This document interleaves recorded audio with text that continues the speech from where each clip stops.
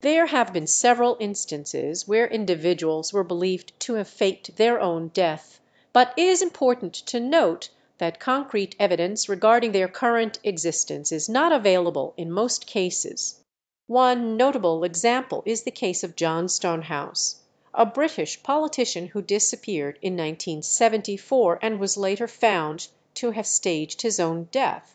However, it is important to approach such claims with skepticism, as conclusive evidence of someone faking their death and being alive today is rare. It is always wise to rely on credible sources and factual information before drawing any conclusions.